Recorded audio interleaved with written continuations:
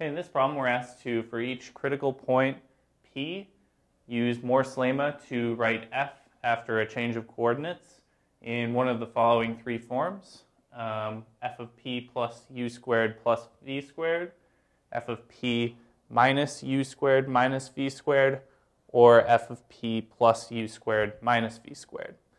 And we want to describe the level curves near p. And then finally, we're given that the function f of x, y is given as y squared plus x natural log y minus x plus ey.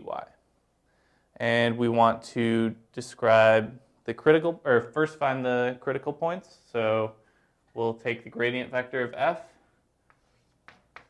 or just the partial derivatives of f with respect to x and y.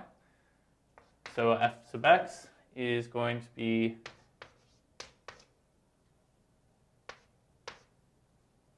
the natural log of y minus 1, and partial derivative of f with respect to y is going to be 2y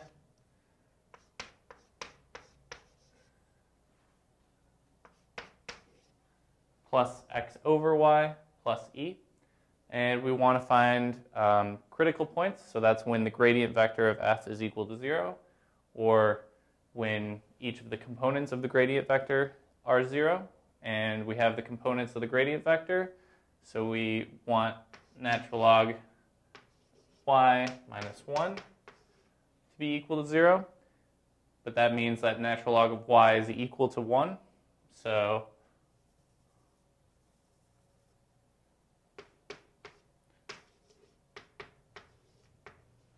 we know that y is going to be equal to e. And now we want to calculate we want to set the partial derivative of f sub y, or f with respect to y equal to 0. And we know that in order to be a critical point, y must be equal to e. So we can plug that into our partial derivative. So we get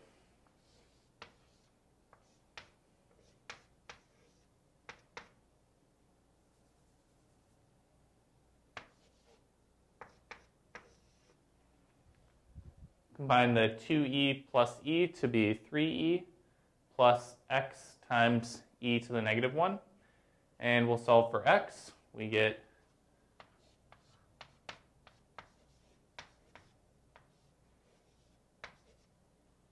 x is equal to negative 3e squared. Okay, so now we know that our critical point lies when x is equal to negative 3e squared and y is equal to e. And so that means that we only have one critical point, and we want to use Morse lemma to write f as a change of variable. So in order to determine, or to write f after a change of variable in one of these three forms, in order to determine what form, Morse lemma tells us that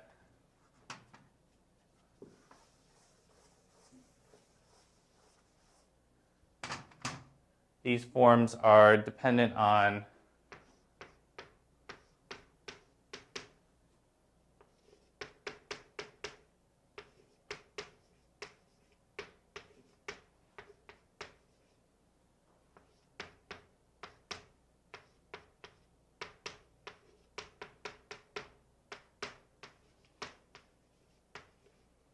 lambda 1 and lambda 2, where lambda 1 times lambda 2 is equal to the determinant of our Hessian matrix, and lambda 1 plus lambda 2 is equal to the sum of the partial derivative, or of f sub x and f sub y. So in order to find lambda 1 and lambda 2, we need to calculate the second partial derivatives. So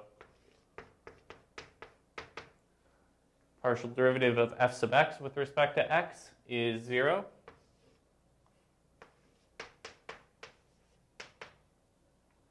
Partial derivative of f sub x with respect to y is 1 over y.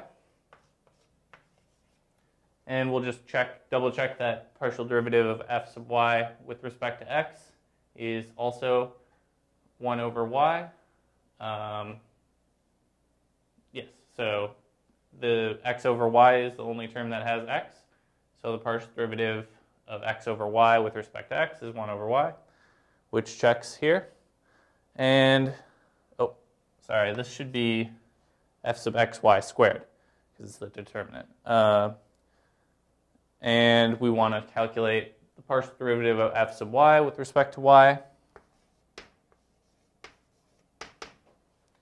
which is 2 minus x over y squared. And now we want to plug into these two forms. So we get lambda 1 times lambda 2 is equal to f sub xx times f sub yy, which is just 0, minus f sub xy squared minus 1 over y squared. And we'll evaluate this at our critical point, which we know our critical point y is equal to e. So we get negative 1 over e squared. And at this point, we know that lambda 1 times lambda 2 is a negative value. So that means that lambda 1 and lambda 2 have different signs. And we actually can just stop there. We don't even need to solve for explicitly what lambda 1 and lambda 2 are, since Morse lemma tells us that if they have opposite signs, then we're in this case. So we can write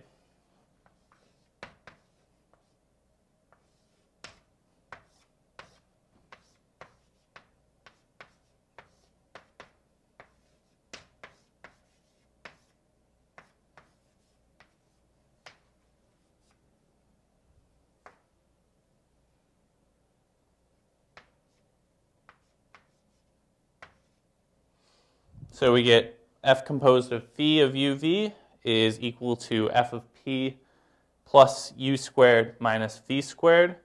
And this is for some change of coordinate. We know that it exists because our lambdas have opposite signs, and our determinant of the Hessian matrix is non-zero, so it's non-degenerate.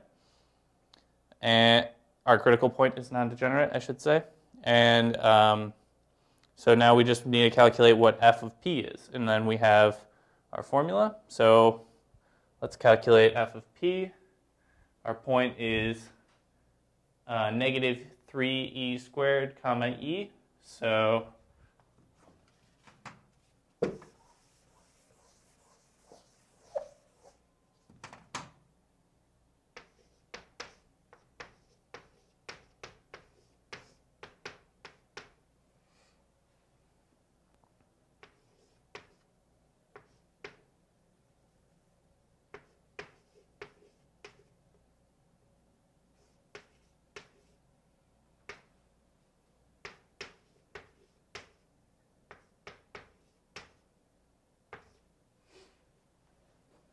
So we have f of p is e squared minus 3e squared times the natural log of e plus 3e squared plus e squared. See, a common term is e squared. And also the natural log of e is 1. So we have e squared minus 3e squared plus 3e squared plus e squared. Minus 3e squared and plus 3e squared cancel, so we get e squared plus e squared, 2e squared. So we can go ahead and plug that in.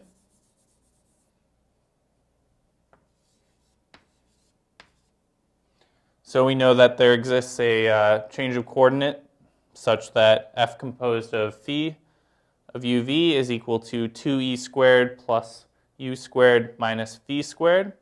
And in this form, it's easy to see that we're going to have a saddle at our critical point, which means that our level curves at the critical point are going to, or our level set at the critical point is going to cross over at that point. So remember that if there was a minimum or a maximum, we would see circles around the critical point, but we have a saddle, so the level set is going to cross over itself.